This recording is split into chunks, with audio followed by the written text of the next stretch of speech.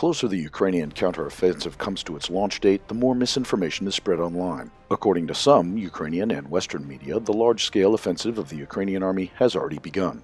Over the past week, it was widely reported that the Ukrainian military has crossed the Dnieper River in the Kherson region and secured a foothold on the eastern bank. The American Institute for the Study of War even clarified that the Ukrainian positions are already 7 kilometers from the administrative center of the region. The news is spread exclusively by Western and Ukrainian sources who have not supported the reports with any footage from the region. However, they were spread so widely that they forced officials to comment. The Ukrainian Operational Command South denied the reports and called on the best students of the Institute for the Study of War to be patient. On the Russian side, the acting governor of the Kherson region also called the information about the Ukrainian bridgehead false, saying that Russian servicemen fully control the eastern bank of the Dnieper. As usual, the Ukrainian military achieved new gains in the media, but not on the battlefield. In fact, there is no Ukrainian bridgehead on the eastern bank of the Dnieper, but attempts by sabotage groups to land on islands in the floodplain of the river continue.